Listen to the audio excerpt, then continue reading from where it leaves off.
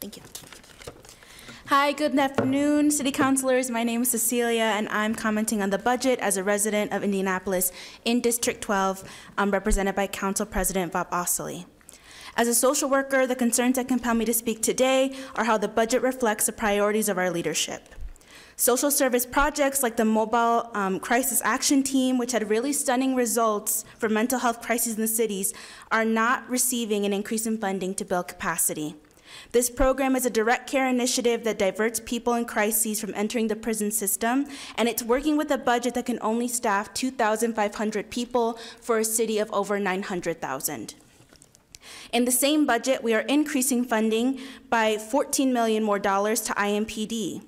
The fact that they are being allocated 40% of our city budget when the needs of the community, pedestrian and cycling safety, better roads and infrastructure, publicly funded housing rental assistance programs are staring us in the face at every corner is disrespectful and does not reflect the needs of our community. For example, it would only cost 2% of the budget to house all 1,700 homeless people in our streets. Hoosiers in Indianapolis also deserve a clean city with safety measures that are up to date and tailored to pedestrians. We deserve and pay taxes to utilize efficient and accessible public transportation. Our taxes fund a majority of the city's operations, and I will express plainly that we don't want to see more police in Indianapolis. We don't want essential services like the MCAT to run understaffed and underfunded. And we especially do not want $12.8 million to fund Israel's genocide in Palestine. As a result, it is abundantly clear that the council did not seek democratic input from working class people in the city when developing the budget. And the proposal realizes a grim divide between the city council and the community. This budget has made myself and my neighbors very aware of the priorities of our elected leaders, and we will not accept where our money is being diverted without challenge. Thank you. Thank you.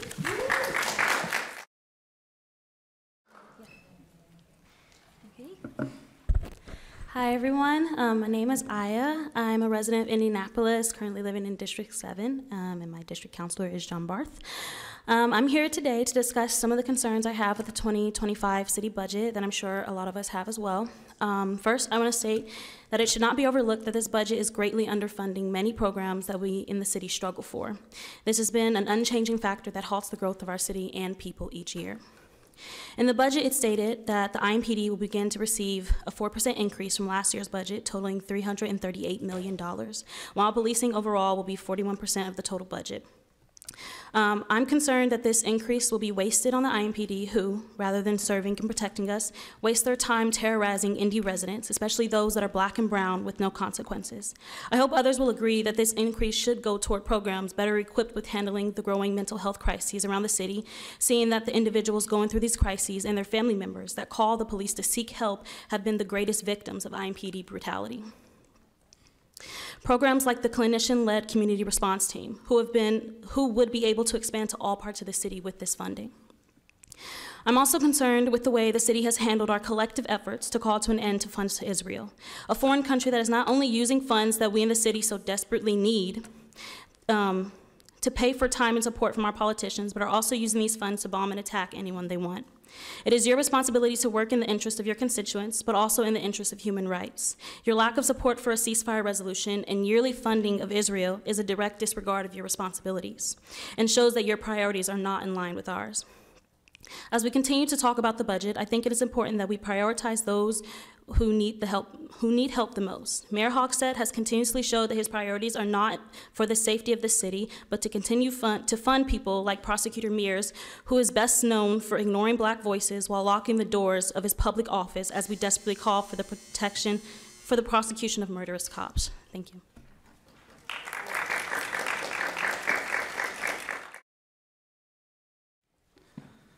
My name is Noah Leininger. I live in Councilor Ossoly's district, and I'm an organizer with the Party for Socialism and Liberation.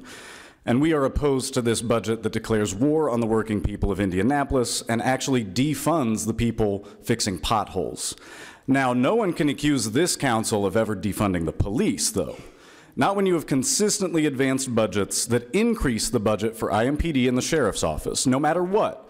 Whether it was David Bissard, the night IMPD murdered Ashlyn Lisby, Mikhail Rose, and Drejon Reed all within hours. Ashlyn by running her down in a police cruiser being driven recklessly by Jonathan Henderson, who never faced any kind of charges or accountability, which really makes me think that all this talk from you guys about the street takeovers being such a danger really falls flat to me.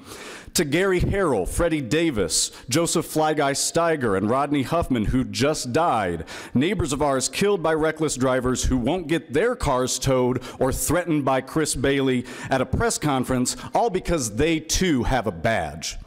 Then there's the cops that you have in here right now to intimidate us or try and drag us out for drawing connections between the struggle against the violence funded by our taxes here in Indianapolis to the violence funded with our taxes in Palestine, the violence funded by this budget, and the violence funded by our federal government, which is sending bombs to genocide Gaza and expand the war into Lebanon. Compared to last year's actual budget, a yes vote on this budget is a vote to defund the Indianapolis Fire Department, to defund DPW, trash disposal, OPHS, urban farms and groups fighting food apartheid, the election board, so much for Democrats caring about democracy. The Party for Socialism and Liberation votes no on this budget that defends services that the people need so that you can further fund our killers and deepen our repression.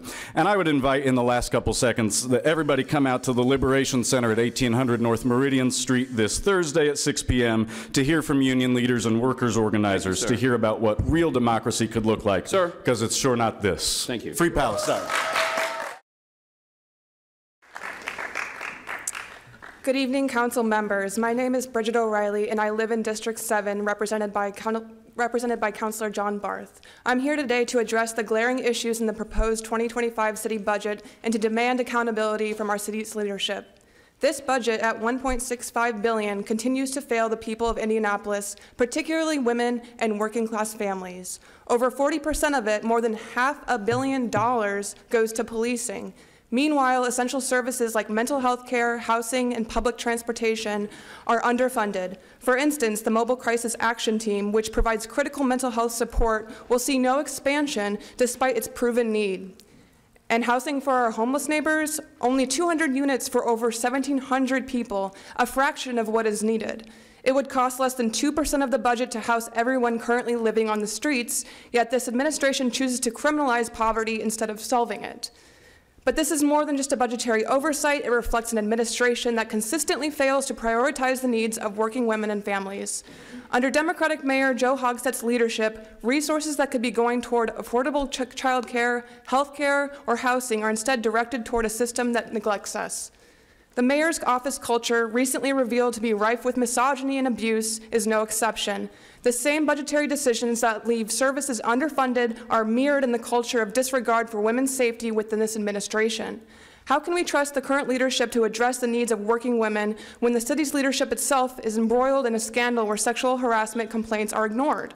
I call on more of the good people in Indianapolis to stand with me and all working women to call for Mayor Hogsett to resign. The mayor's policies, much like his actions, continue to harm the women in the city by failing to provide the services that we need to live safely and thrive. Despite calls for his departure, Mayor Hogsett's refusal to resign mirrors his refusal to prioritize the needs of the people of Indianapolis. We need a budget that truly reflects our needs: housing, mental health care, and transportation, not one that serves the interest of the elite and protects abusers. Good evening. My name is Riley Park, and I'm a graduate student at Indy and a resident of Indianapolis. I'm here tonight to demand three things: fund our communities, not IMPD. 2, Mayor Hogsett needs to resign.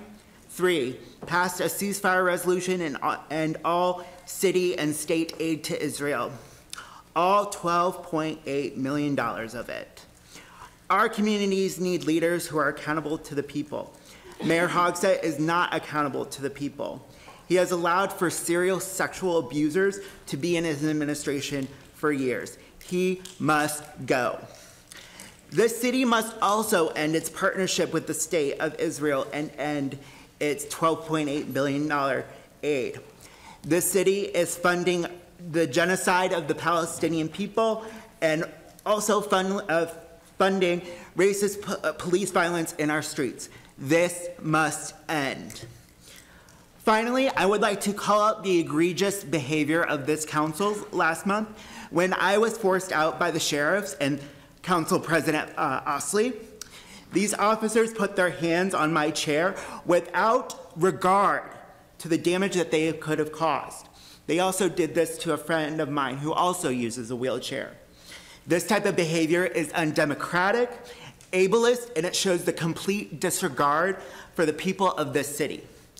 Know that the people of the city are the ones who elected you, and you serve us, not the other way around. Remember that. Thank you.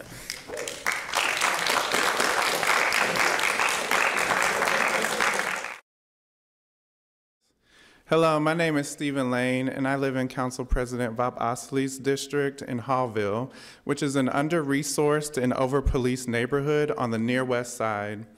I manage a small art gallery on the near north side, and I come today to join workers in the art community in support of more funding for the arts. Every year, the arts organizations stretch themselves thin to fund opportunities for local artists to make a decent living. Artists make our city more vibrant and colorful. The fact that $1.3 million is being allocated out of a budget of $1.65 billion is egregious. This is the same amount allotted to the arts from 2024 when the budget was $1.56 billion, essentially slashing the arts budget after accounting for inflation. I stand with the workers here today to not ask for more money, but demand that our council and mayor do their jobs to better support workers, especially in the arts. There is no reason that Israel receives $12.8 million with our tax money to fund genocide and the local arts receives only $1.3 million. There is no reason that a country on the other side of the world receives more support than the workers that live right here locally in Indianapolis.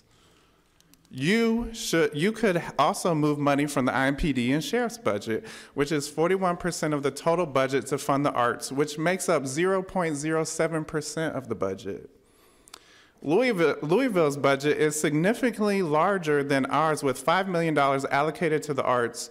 Other cities of comparable size like Denver and Cincinnati have comparably much larger budgets allocated to the arts, which is reflected in the amount of cultural activities available to residents and tourists alike. It really shows where this council's priorities lie, which is not in supporting the workforce, but finding ways to criminalize us. With the exception of Councilor Jesse Brown, we deserve better representation in the government and the arts deserves more support, but I doubt we can expect that with the poor leadership we currently have.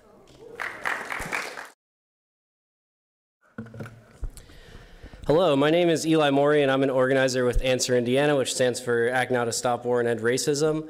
I would like to speak today about the connection between our city budget and the ongoing genocide in Gaza. This is relevant to the conversation about the local budget because Indianapolis currently spends over $12 million in Indianapolis taxpayer money every year to buy bonds which support the Israeli military. Indiana as a whole has increased its spending on Israel this year from $65 million to over $100 million. That money could be spent on public works, infrastructure, education, environmental sustainability, and so many other projects that could better the lives of people in our city. Instead, just like how the city spends over 40% of its budget on policing in order to wage war on the poor, working class, and black and immigrant neighborhoods in our city, valuable funds are being spent to support war crimes against innocent civilians in Palestine and potentially spark a regional war in the Middle East. This war has been ongoing for over 11 months now. City councilors, or cities across the country have passed ceasefire resolutions in favor of an immediate ceasefire. This would be a meaningful, if symbolic, gesture of peace on the part of the City Council. Taking investment in Israeli bonds out of our city budget would be an even more concrete step. But for some reason, it seems that our city councilors are determined to stand on the wrong side of history. I've heard that many councilors are refusing to sign on to a ceasefire resolution because it's too quote-unquote divisive. I'm not sure how calling for an end to a genocide is divisive. How is calling for an end to the indiscriminate murder of men, women, and children divisive? Is saying that we should not be spending tens of millions of dollars of Indiana taxpayer money to support an apartheid regime on the other side of the world divisive? Is standing up for basic human rights and dignity divisive? If you do believe, in fact, that that is divisive, city, county councilmen and women, it's time to ask yourselves, which side of that divide do you stand on? How would you like history to remember you? As people of conscience who chose to raise your voices on behalf of the oppressed, or as accomplices in the greatest crime yet seen in the 21st century? Finally, I'd like to point out that a large majority of Americans, over 2/3, are in favor of an immediate ceasefire resolution. Sir. To speak out in support of this resolution would be to speak on behalf of your constituency. Free Palestine!